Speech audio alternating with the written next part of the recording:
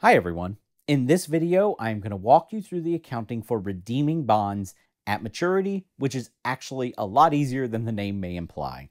So, first of all, let's just talk in general. What do we mean when we say we're redeeming a bond? Well, redemption is simply the process of paying off the bond debt and canceling out that bond certificate that said you owed someone money. So, when the bond is redeemed, and this is in general, this isn't just maturity, this is just in general, when a bond is redeemed, you are going to credit cash because you are paying off the face value of that bond to investors.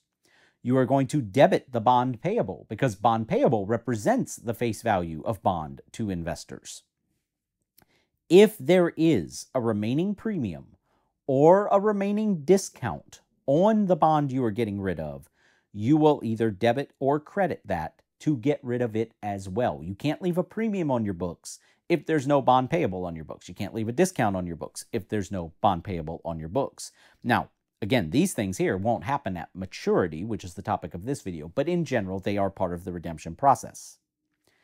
If there is any difference at all between the cash you pay and the book value of your bond that you're getting rid of, that will result in either what is known as a gain on redemption or a loss on redemption.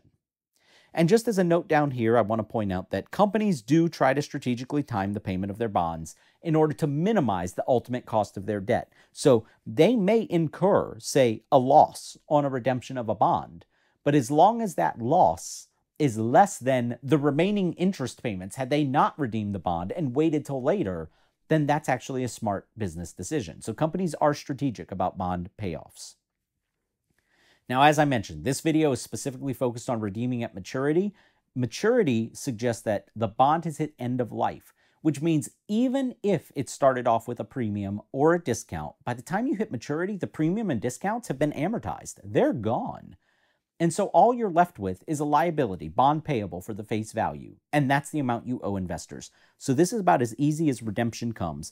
Here we say on March 31st, FlyerCorp redeems $200,000 worth of bonds. The bonds have already reached maturity. Prepare the journal entry for redemption. I also note here, ignore the final interest payment. Remember, typically there is one last interest payment due on the same day that bonds are redeemed, but we're focusing simply on redemption, not interest, so let's just do that. In this case, March 31. Bond payable is the liability going away for $200,000. How's it going away? Well, we're paying it off with cash, $200,000. Because there is no premium or discount, we don't have to worry about getting rid of those. And because there is no premium or discount, there is no opportunity for a gain or loss because the amount of the bond payable is the cash we are going to pay to get rid of this bond on maturity.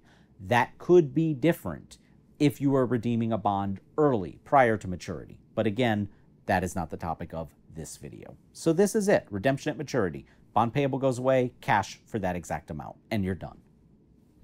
All right, that's it for redeeming bonds at maturity. Hope you found this helpful, and I hope you join me for another video.